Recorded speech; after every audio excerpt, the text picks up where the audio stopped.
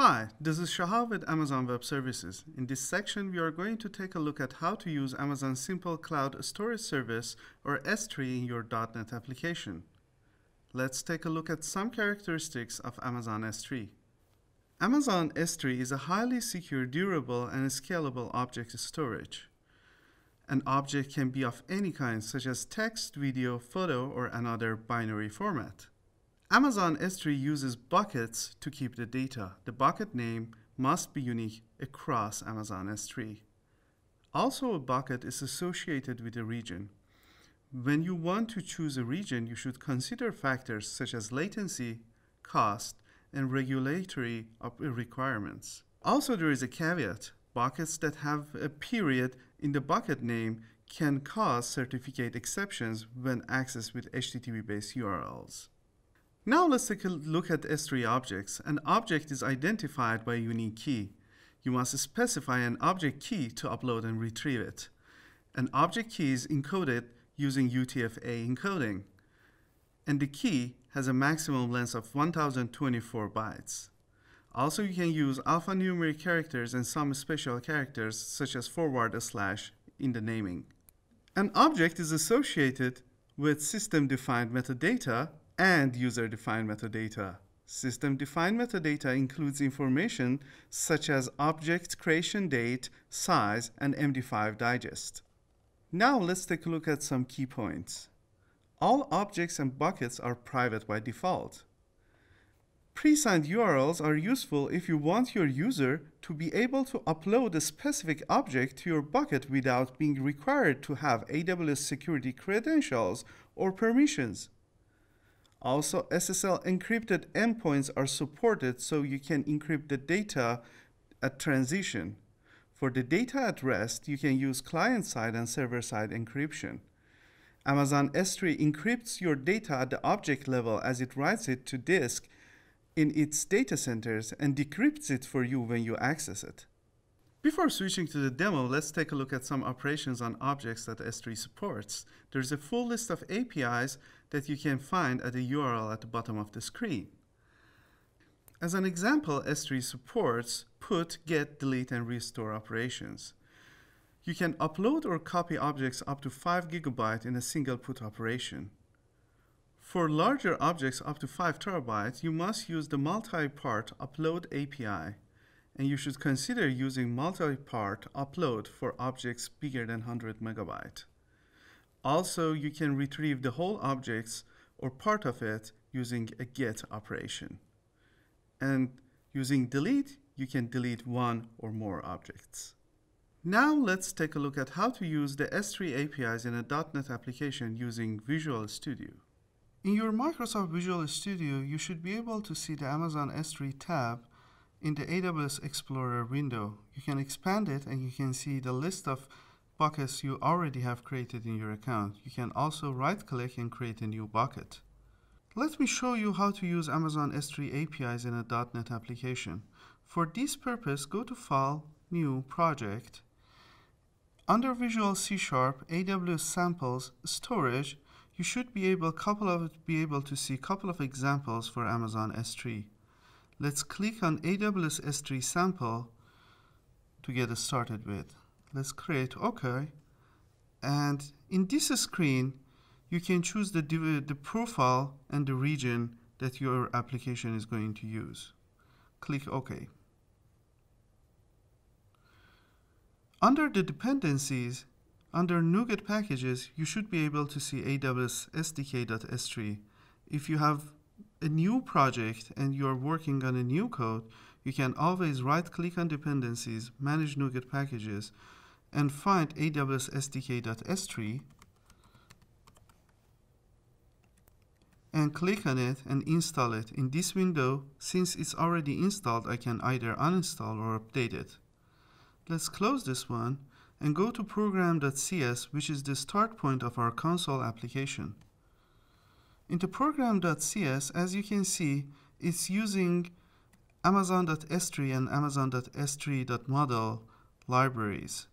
These are the two main libraries that you need to use when you are dealing with S3. In order to use the S3 APIs, the first thing you need to do is to use a client. This client should be of type Amazon S3 client. In this demo, what we are going to do, we are going to list current buckets that I have, create a new bucket, write an object to a bucket, reading an object, deleting an object, and list the objects at the end. Let's take a look at how listing buckets works. Click on it and go to implementation.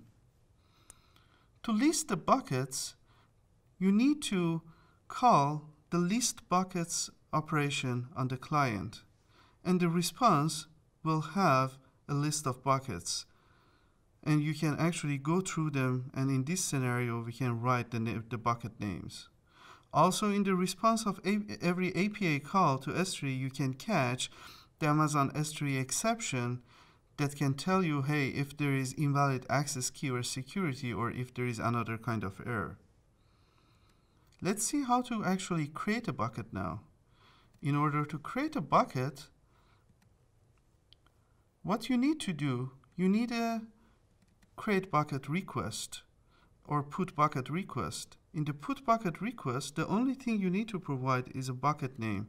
This bucket name should be a unique bucket name. For the purpose of this application, we need to send this bucket name.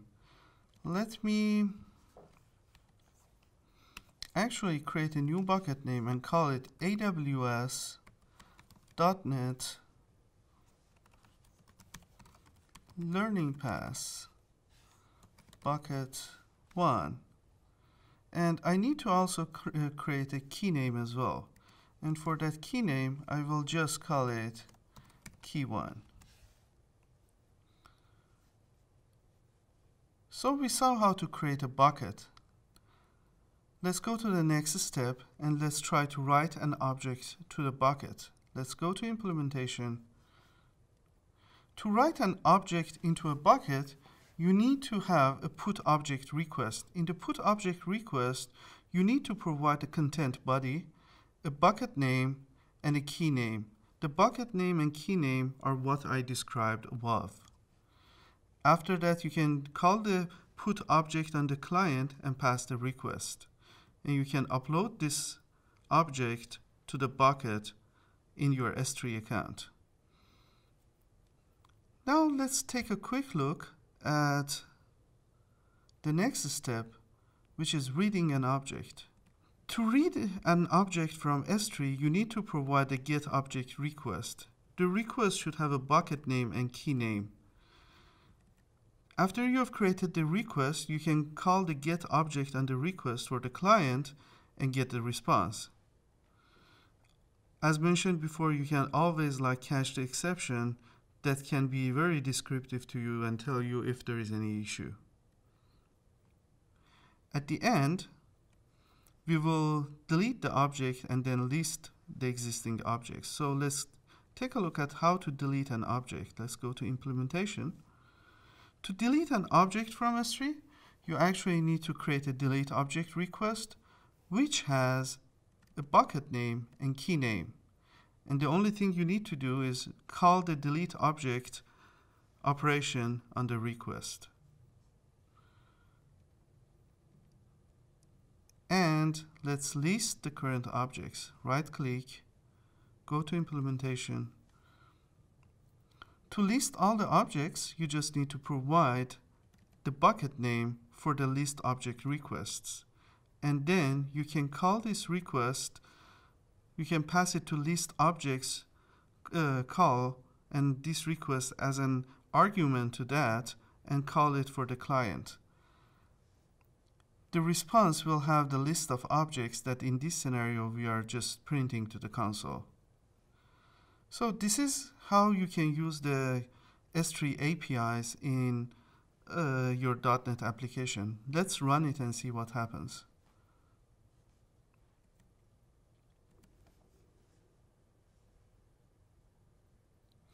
It lists all the buckets. These are the buckets that I had previously. Now it created a bucket, write an object, read the object. The object's title is the title. This is what we set in the code. Then it deletes the object and lists all the objects, which means nothing is left. So I just did show you how to use the S3 APIs using a .NET application in your Visual Studio. If you need more examples, for example on the transfer utility, you can always go to File, New, Project, and under Visual C#, AWS Sample and Storage, you can find more examples, including the transfer utility. In this video, we went over how to use Amazon S3 in your .NET application. Thanks for watching.